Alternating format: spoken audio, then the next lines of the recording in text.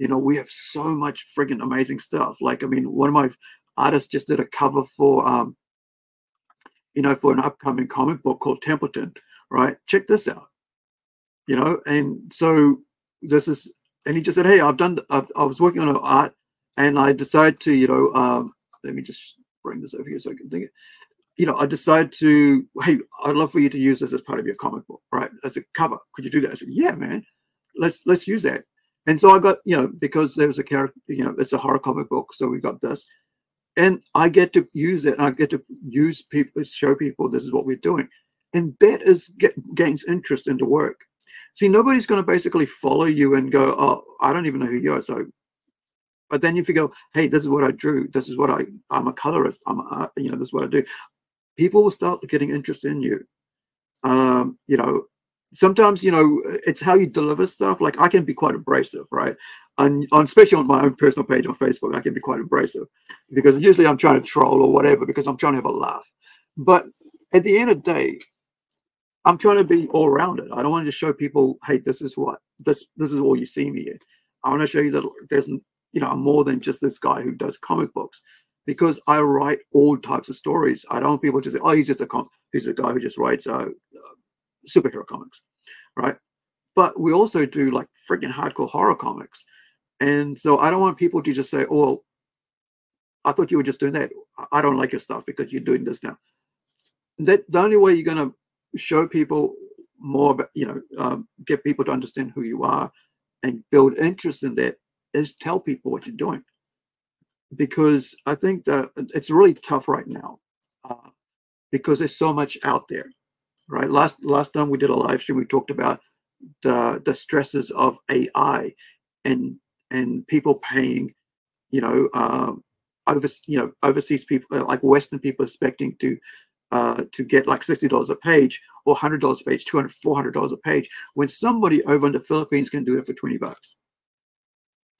So rather than saying, oh, you know, I won't do that for that, it's like, you don't have to argue with that guy. Just go move on, right? Just leave that guy because there's other people that will. And I want you, you know, there's something that like I really want you guys to understand when it comes to this whole idea of comic books and the whole indie comic scene, is that there is 100 other people willing to do the work you're not willing to do.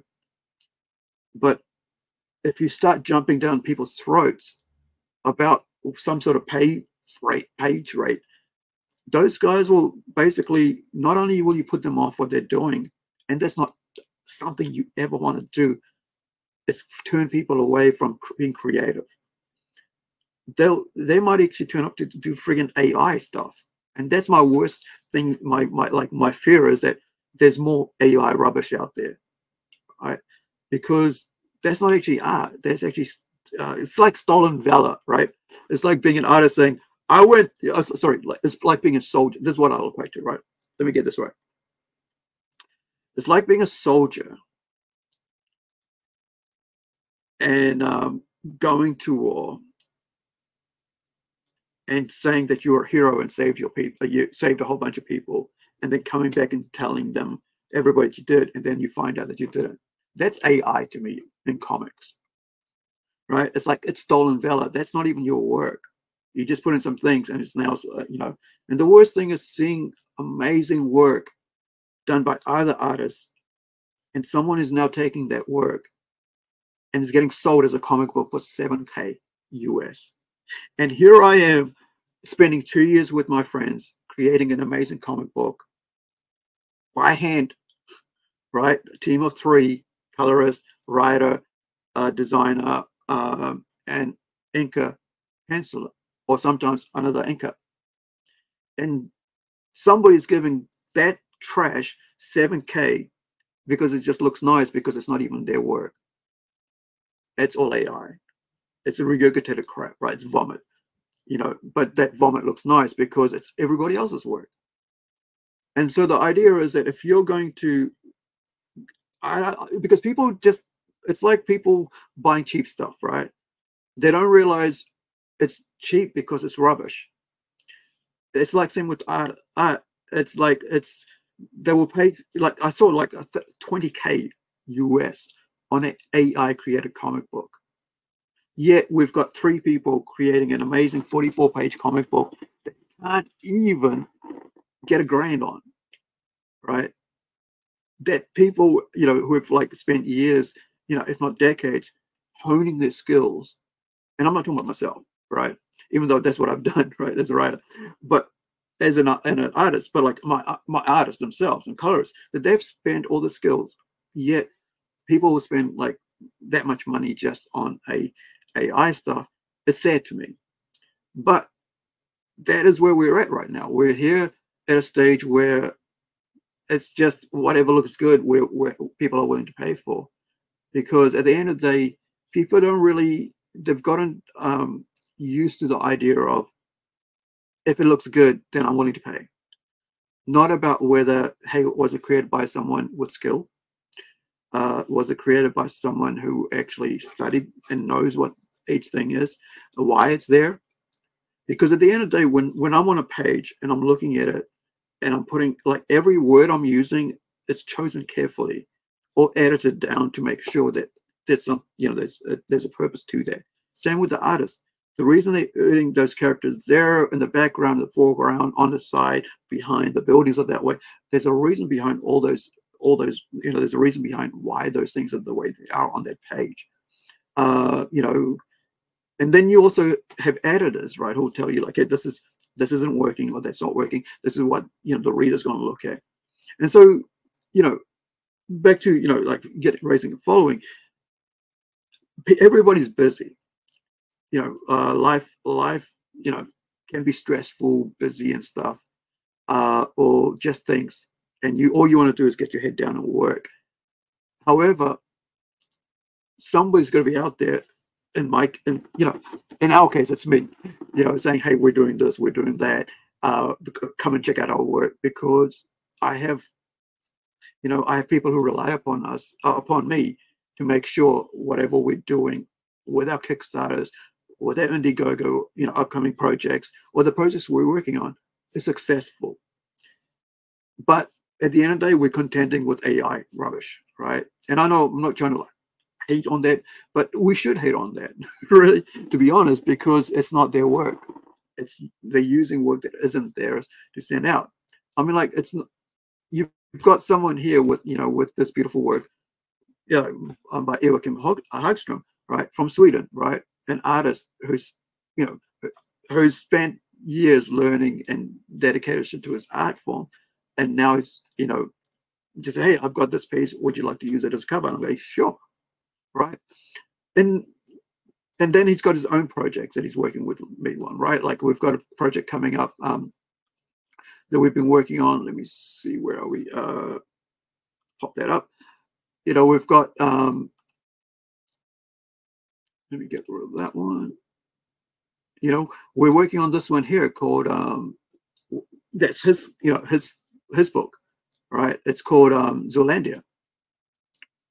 So I had Joakim do some headshots, you know, just so we can show you guys, you know, show people always. It's kind of like promotion work, because we're going to be putting out, like, these this work here on a website, right? So we can have them as, like, these are the characters for a little bio on our website for Zeolandia, you know. And then you've got all this amazing work on, you know, like 30 pages of artwork, right, hand drawn, right, and then scanned and then taken to digital thing, and then inked, you know, again by hand, you know, on let me just pop that up here. So bring that up so you can see this page. So, like I said, like, I mean, nothing beats a human creating a piece of work. AI, you know, and I'm graphic digital artist. This has got nothing, not, you know, anything to do with that. Like I said, he's inking, and I'm using a software to do all my lettering and stuff, and he's using it to ink, right? But these are all hand drawn. You know, these are all hand drawn characters, and, you know, you get to see this great. There's so much emotion to hand drawn work compared to just an AI thing, right? It's just there's this value in I think this is, for me, I call it emotion, right? There's this connection to the to what's going on the page.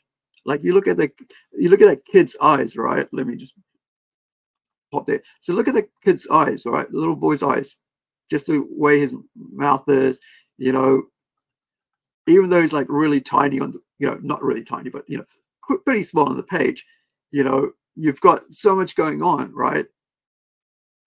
And you've got this one here, you know, and they're all different. They're not, you know, you got someone in the back reading, you know, you got a girl with a, you know, back to front cap on, you know, it's just, there's so much, you know, there's so much connection to the work because you're seeing it done by a human.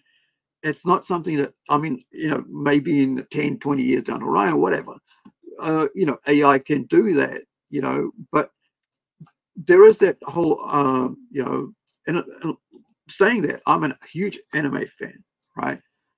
And anime and cartoons can be without the human voice, right? Without the human, I think they call it intonation or whatever it is, like the nuance of the way it's spoken and sent to you, you know, that you hear, and the way the words are pronounced. There's so much emotion in that. Like I get sometimes I get really you know, emotional over watching these you know, anime or cartoons, but mainly anime nowadays, because there's so much more sort of like deeper conversations that's happening in anime than is happening in like Western cartoons or animation, right? Because it's more about like humor, it's all about action. Whereas if you look at anime or manga, especially, because they work over 12 volumes of you know, work, rather than like quickly doing it in 6 issues or 4 issues, which is the way, you know, comic story arcs work, they're able to really build upon a series, right? This is why people watch, you know, TV shows or binge shows, right? And I'm one of those, right? You know, and you just sit there and you watch it through, and you build a connection to the character because you're watching them grow or their relationships.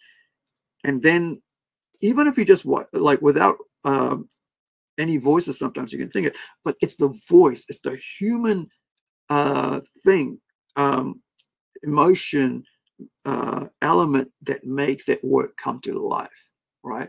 And that's what I think with the comics, you'll notice that a lot of time, if you don't have that, people forget the story. You watch that with movies, if you don't have that human connection story, you know, that that emotional connection to work, it could be like a blockbuster and nobody would care. Like you can make $1 million, nobody care. Like me, like I watched Joker the first time, that was it. I never watched it again. Right? It was just, but Logan, you know, I thought I've watched Logan twice, you know, if I can remember. And like, because there was something in there that connected me to it, right? Because those are characters I grew up with. Joker, you know, Joker's Joker. But, and that's how, you know, I think for me, I always want to write and create characters that that draw you into that person's, you know, that character's life, that connect you to that. And I think I hope I'm doing that with my work, right? That's my whole friggin' aim, is that like I can somehow write these characters and connect with you as a reader, because we've got like 6, 7 books on the way, all, you know, on and off working on. And so I don't want any of them to like sort of like be one of the unforgettable work, right? Because I'm like anybody else, like an artist, like an illustrator. I just want to be like, you know, I want to be able to make great work for myself. I want to be able to, and for my team, I want to be able to do a work that people will remember. Not just, oh yeah, it's another book I can just put on my shelf. I have many of those, right? Ka kite ano, be well, and catch you later.